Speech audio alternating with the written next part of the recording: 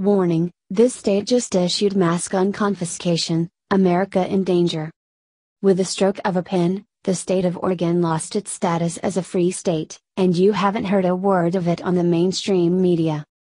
2 weeks ago, defenders of the Second Amendment faced a crushing defeat when their drive to take down the state's new extreme risk protection order failed to gain enough signatures to put the issue on the voting ballot, reports OPB. While riots tore apart Charlottesville and North Korea tested nukes, you probably had no idea that America quietly lost all of its rights in an Oregon courtroom. The state's anti-gun law was passed in August of this year.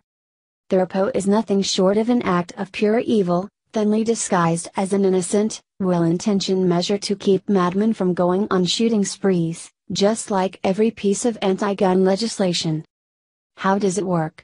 The Oregon law will allow any individual, from police officers to friends or family, to ask a judge to bar someone from obtaining firearms or buying ammo, and force them to give up all the weapons they already own to authorities, a gun shop, or another qualified third party. That's not even all, the law will also grant authorities the power to infiltrate, search, and confiscate from the targeted individual any firearms that were not surrendered in the initial confiscation within 24 hours. Not only is this a violation of the Second Amendment, but also the 14th Amendment, all persons born or naturalized in the United States, and subject to the jurisdiction thereof, are citizens of the United States and of the state wherein they reside. No state shall make or enforce any law which shall abridge the privileges or immunities of citizens of the United States, nor shall any state deprive any person of life, liberty, or property, without due process of law, nor deny to any person within its jurisdiction the equal protection of the laws.